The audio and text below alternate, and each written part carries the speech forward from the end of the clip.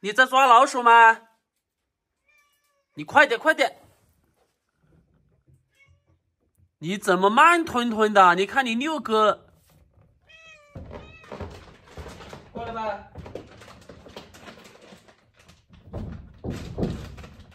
哇，你这还有这么一盘，你还咩什么？你干嘛不吃？那吃完再吃啊！再给你倒，把它吃完，听到没有？你会抓老鼠，你去抓老鼠吃嘛？老鼠咬死了你又不要啊！你就等着这点猫粮，把它吃完。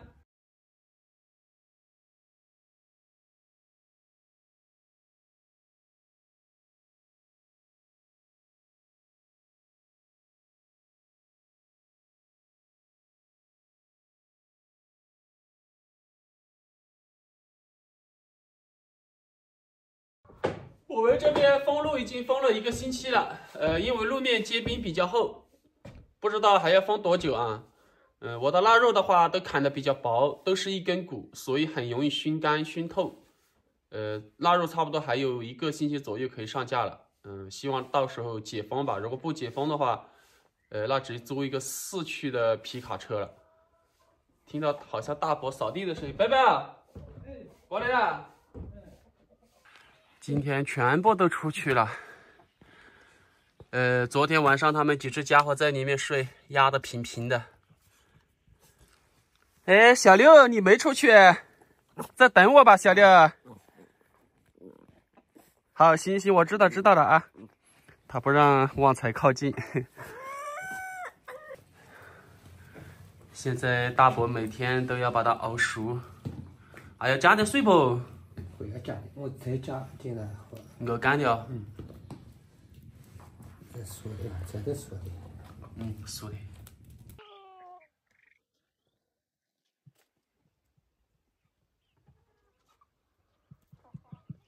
吃饭了，出来吧。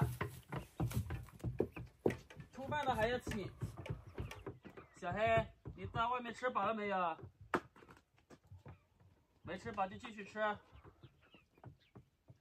出来吧。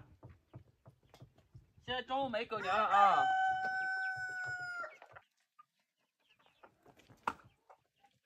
现在做点果点多吃点啊。会呀。到哪了去啊？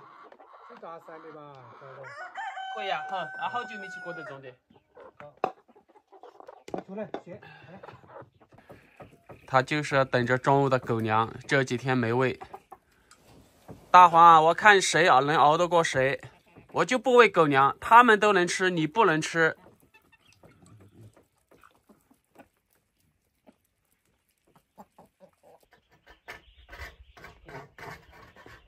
贝贝，你到没得来嘛？我到这了。哦，那就好。大伯约我到路边上去找一餐葛的虫吃啊，基本上路边上都有啊。这几天大黄一直处于绝食状态，绝食的原因就是前几天中午没喂狗粮了，大黄一绝食，我一心疼他，又给他喂了这么一点，差不多7、8两吧。现在他就等着我的狗粮。其实玉米面和狗粮的比例差不多就是2比1，就是2份玉米面1份狗粮。我为什么喂玉米面呢？之前我都是喂米饭，煮米饭太麻烦了。我是看我们村里人养了很多，都是养了几只狗，他都是喂玉米面，什么都没放，就是玉米面啊，用开水把它扒熟了啊，就直接这样喂，他们都很喜欢吃。他们这样挑食的话，就是因为喂狗粮啊，把它惯坏了。这个脾气的话，大黄从今天开始啊，不单独喂狗粮了。我去山里了，咪咪。你怎么越看越像个老人家了，咪咪？你们在家里好好守家啊！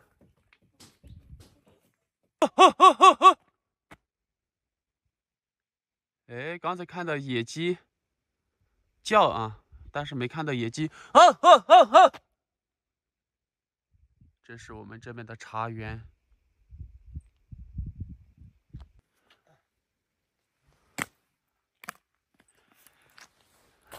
看着啊，耶，密哟，有好几个嘞。这里一个，这里还有一个还是茧。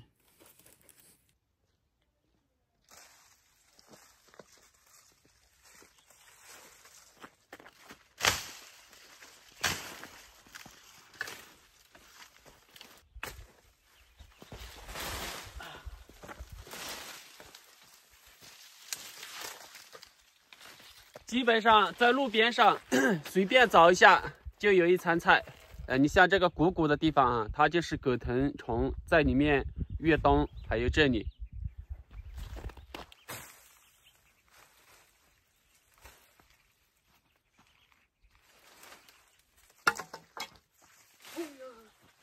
就这一根藤就有不少，这个鼓鼓的也是，上面这些鼓鼓的。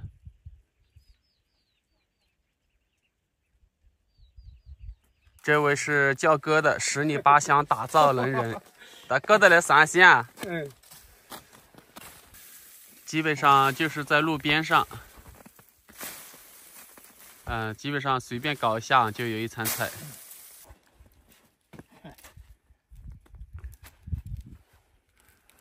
可能的初见呢，初开的哦。现在找葛根虫啊。如果说早1个月、2个月来找的话，那真的是随便弄一下啊，里面的好几个葛藤虫。它这种一般来说葛藤翻开了，基本上都是没有了。这种你把它葛藤砍掉了，葛藤的话它不会死。等到气温回升的时候，春天的时候，它又能很好的发芽生长。即使你把它根挖掉了，你只给它留一节，它都能够生长。它就像土人参一样，葛藤是非常的韧。很多都空掉了啊！如果没空掉的话，这一个包包里面起码是好几个虫。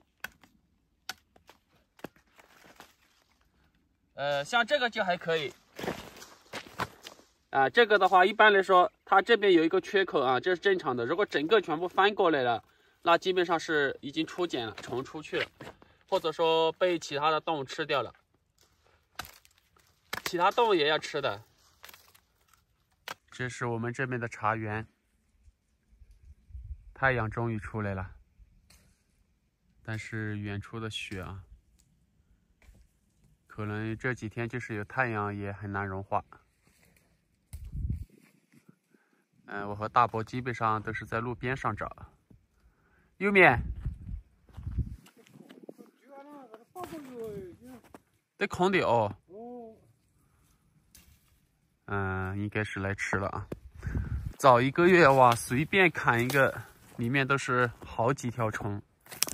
现在基本上你看，这里应该是朝什么东西起的，被什么野生动物吃掉了啊，剥开了。葛藤虫的话，新鲜的也是很美味、很香的。这空子。躲在这的树里头来的。哇，这虫很厉害呀，把树全部都咬烂了，躲到这里面来了。刚才从这里面掏出来的。这是我们隔壁村，看起来有10多户人家，其实只有几户，而且都是老人。年轻人基本上都买房买到县城去了。葛藤虫不少，但是很多全部都空了。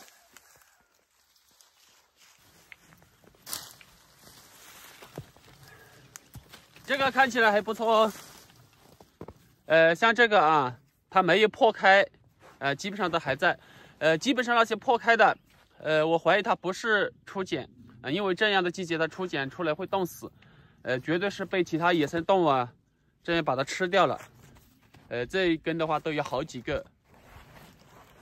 基本上都没有破茧啊，偶尔碰到一颗还可以。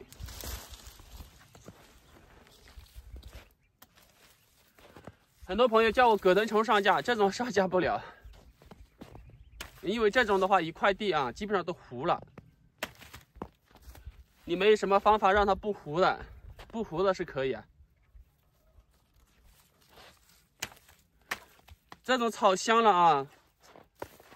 吃起来酥酥脆脆的，比蜂蛹好吃多了。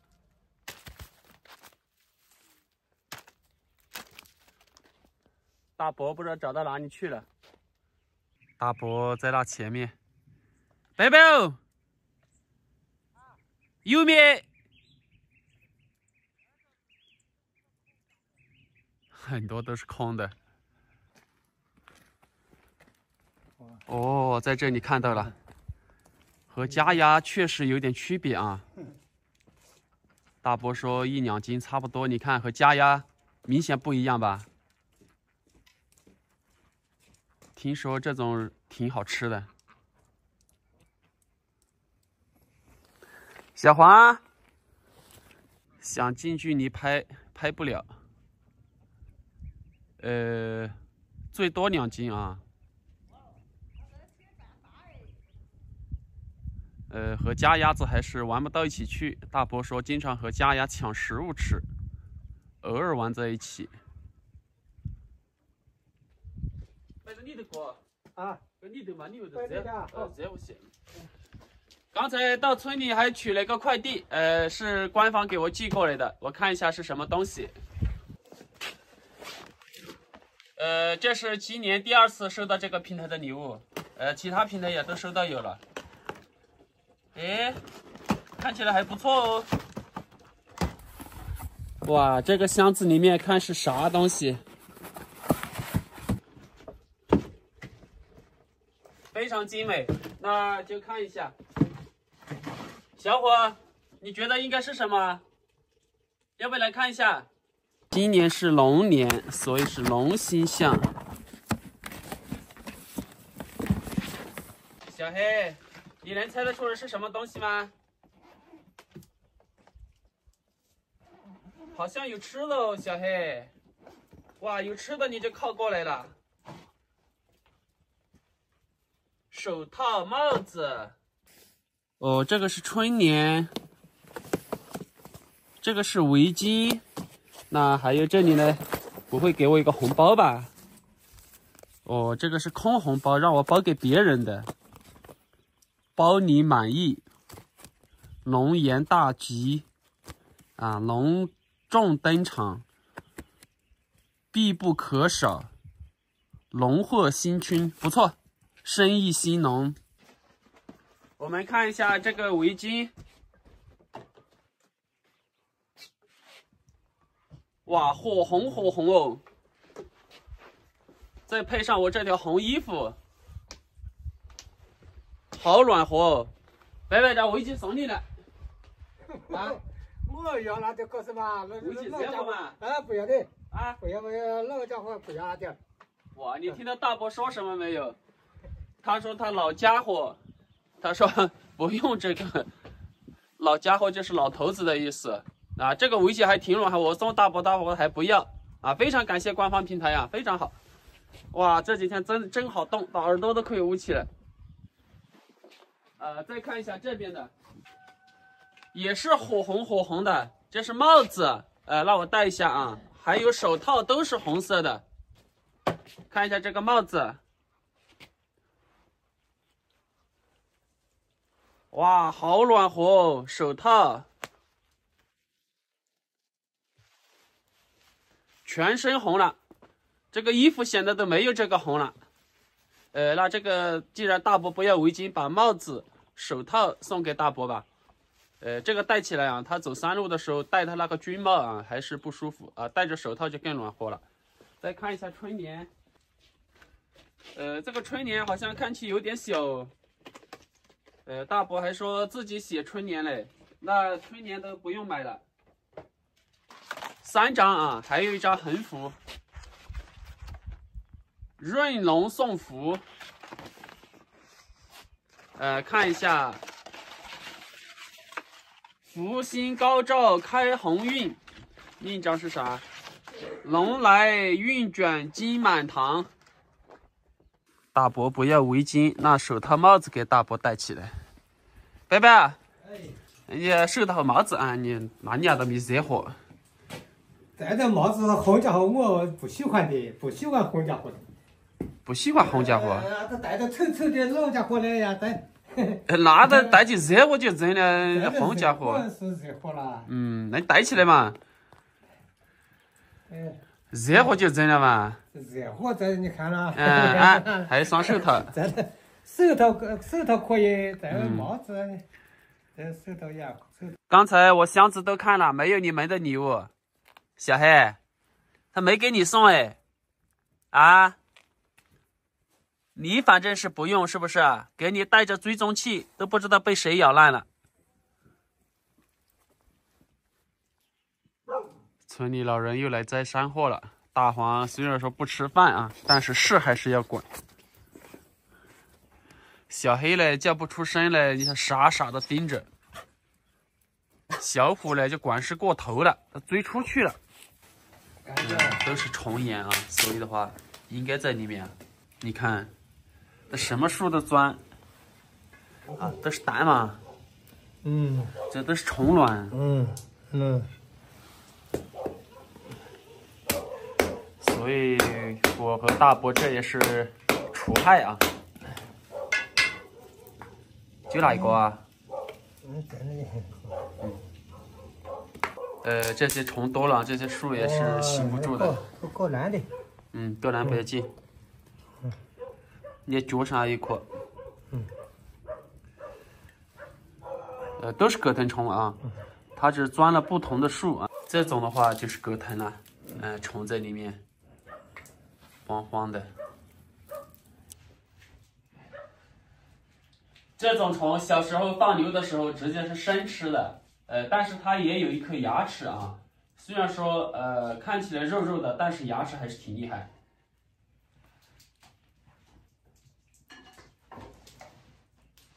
有的确实没破解。耶，它有的好几个哦。没有的就没有。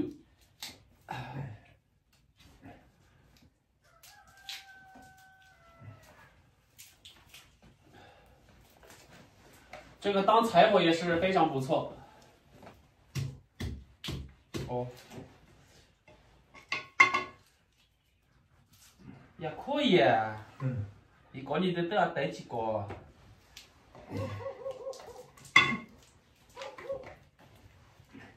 这种没被野生动物发现啊，发现了这种野生动物也是非常喜欢吃。这个茧啊，外面脆脆的。今天天气好。温度还很低啊，但是蜜蜂迫不及待的出来了。今天早上是没产蛋，可能鸡还没找到啊。诶，两枚蛋，干干净净。那这个窝有什么更好的地方吗？你看，鸡在这里蹲了一下啊，就明显蹲成了一个盆状了。那不错。可以这里多做几个做上去了。下面产蛋了，你们别捣蛋啊！想捣蛋你也捣蛋不了了。走上去，别挡路。做是吧？我这样子嘛。这样子啊？上班炒不是好吃嘛？那这样再也炒。刚才我到山里摘了一把木酱子，这种都是鲜木酱子啊，木酱子要鲜的才香。这种不单炒鱼很好吃，这种用来炒葛根虫也是一绝。把裁了啊！多了点装着木酱子。不多的，不多啊。今天的食材有青椒、木酱子、干辣椒，这一点葛根虫，自家的菜籽油。小六，每次炒菜你就进来了，你隔远一点嘛，可不可以？可不可以？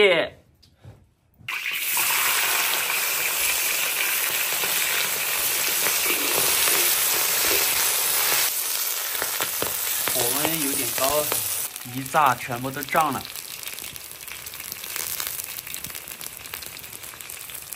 香不香，小六？慢慢的炒变色了。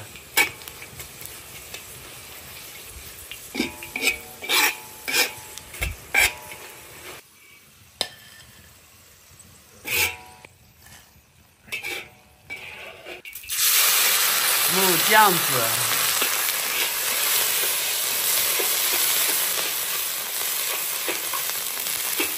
哇，这样好香哦！木酱子这种香味，这样一炒啊，好浓好浓。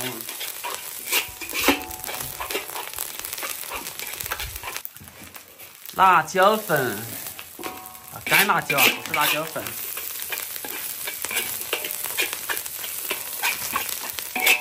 加点盐。葛根虫还没放盐啊，所以的话就是连葛根虫的盐一起放了。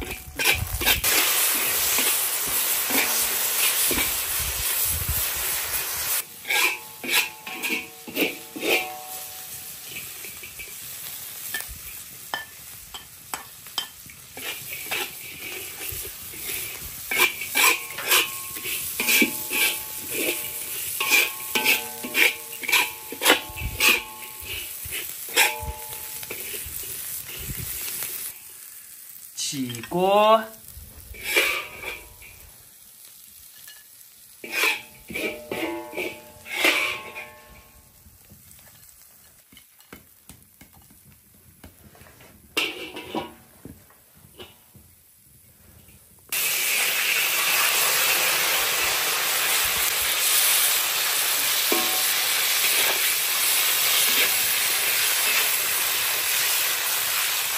还是你们有自知之明啊，知道再香也和你们无关，是不是旺财？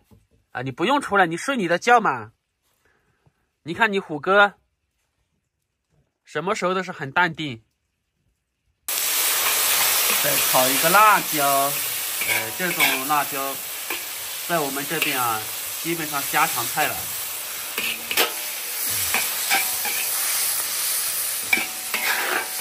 起锅。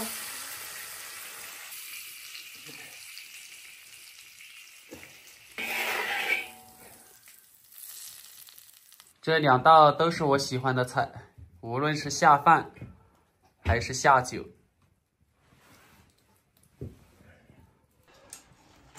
今天反正煮的也可以。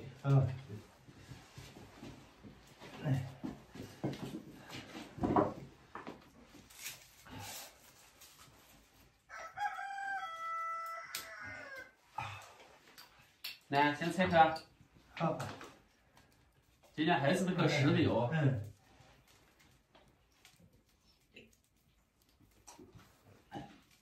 我一般比较少喝白酒，一般我就是喝一点啤酒。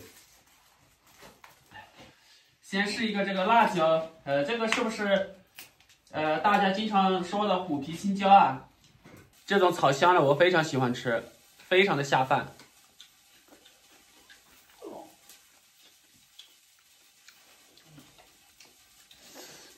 吃到嘴里有一点点的微辣，更多的是香。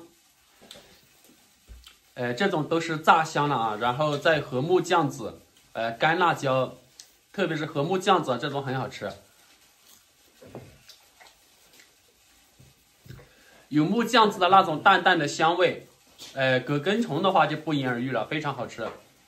刚才是放冷了一下，所以更酥更脆了。看。这种的话就是带着木酱子一起吃，吃到嘴里真的是很香。这种下酒真的是一绝。今天家过得如何？可以，香的好。哇，这种木酱子的全是这种葛根虫的香味。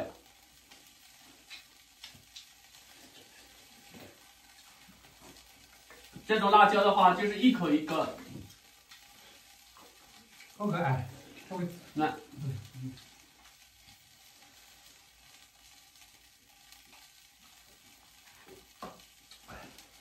很多朋友问我，接下来还有什么山货？每一个季节山货都不同啊。你像这个季节还是延续之前的山货，比如说金子、桑飘飘、百合，桑飘飘，就是前几天已经卖完了啊。接下来还会有，就是一定要虫了。然后的话就是还有这种葛根虫，我和大伯在想，其实我们一天去找啊，运气好的话找个1斤应该是可以，但是这种不能快递。之前快递过，就是放到冰箱，你全部把它冻成冰坨了。但是粉丝朋友收到了之后都是糊了，这种和蜂蛹有一点区别啊，但是它这种炒香了，比蜂蛹好吃。所以我和大伯在想，能不能就像这样炒，和辣椒和木酱子按照我们这边的炒法，然后全部把它炒香了、炒熟了，然后用塑料罐一罐一罐装起来，然后再快递到你们手上，不知道这样行不行？如果可以的话，到时候我和大伯尝试一下，那你们收到了稍微加热一下就可以直接吃了。看，这种就是前面是木酱子，后面是葛根虫，像这种吃起来真的很香。这种不但很下饭，也很下酒。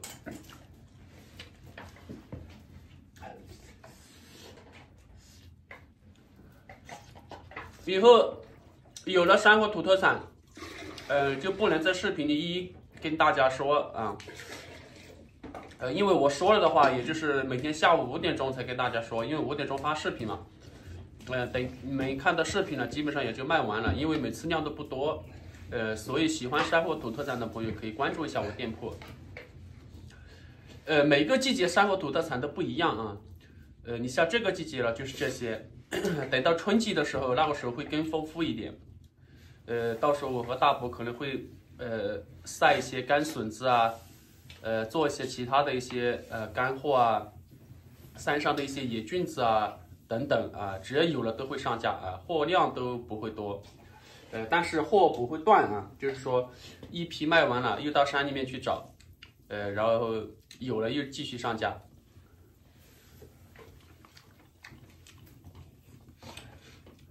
哇，今天我在吃2碗饭。